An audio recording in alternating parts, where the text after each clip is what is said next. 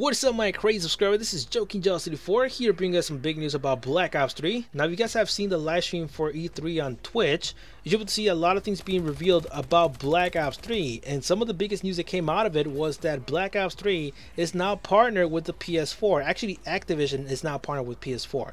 And what does this mean? Black Ops 3 DLC maps are going to be delivered first to the PS4. It has been 100% confirmed. And another thing that pretty much confirms this is that a lot of pros out there, a lot of Call of Duty pros, a lot of YouTubers out there that are playing Call of Duty are receiving free PS4s from Activision. This is a super insane move. So the change is going to happen. A lot of Xbox players will now be turned to the PS4 because the DLC will be arriving first to the PS4. And that's exactly what Activision wants. They want you to play the PS4 now, because they are not partnered, of course. So yeah, a lot of people are switching over to the PS4 right now. Another thing is that esports will also be switching to the PS4. So a lot of the pros out there like Optic Nation or FaZe or whatever that's going around right now in the clans of Call of Duty, everybody will be switching over to the PS4 from now on. So there's a lot of Xbox players that are butthurt about this, but the other 50% are like, you guys can take the franchise. The franchise sucked anyways. Like right now, yes, Call of Duty Ghosts sucked. Call of Duty Advanced Warfare sucked. Black Ops 3 is going to suck even more because, Vonderhart did not listen to us.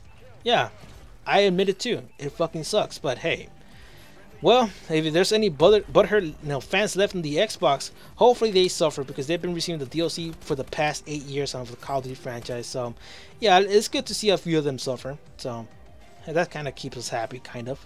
I just wish we could have gotten this like around Modern Warfare 2 or Black Ops 1. That would have actually been a big ass change into the whole Call of Duty community, because a lot of Xbox players would have been butthurt, even more butthurt than what they are right now. So yeah, I wish we would have gotten this a little bit earlier, especially on Black Ops 2.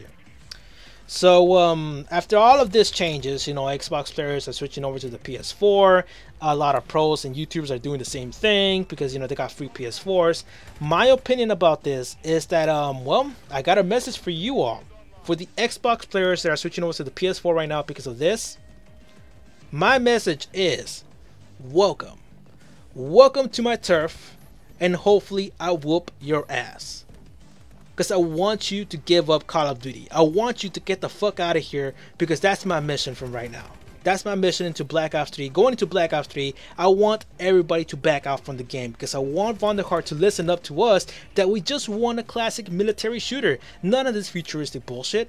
So if you're switching right now from Xbox to PS4, you better worry about me, because I'm about to whoop some ass. I'll be using the OP weapons out there, and I'm telling you, I'll be going crazy out there, eliminating everyone until they back out, until they regret they don't want to play this fucking game anymore.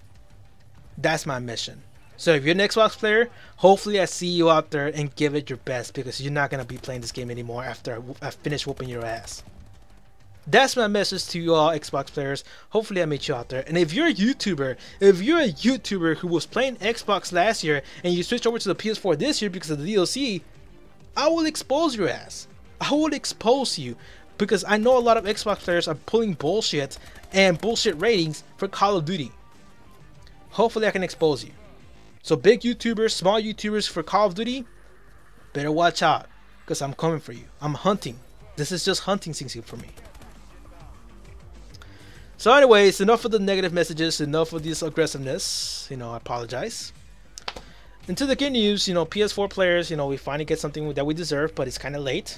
I wish we would have gotten it earlier on Black Ops 2 especially. And well, Xbox players will now have to suffer the way we suffer for the past 8 years. We were always messaging to the Call of Duty devs like, why does Xbox get it first? We want the DLC at the same time. It has to be equality and everything, that blah blah. And now the tables have turned.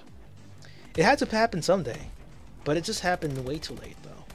Come on, PS4, you guys can do better than this. So that is it. That was my message. That was the big news of what happened the past few days in E3. It's 100% confirmed. This is not a rumor. This is not a made-up rumor. This is 100% confirmed. Go search for yourself. Go look through the articles. Kotaku, Charlie Intel. It's all on the internet. See you guys later. Subscribe for more Black Ops 3.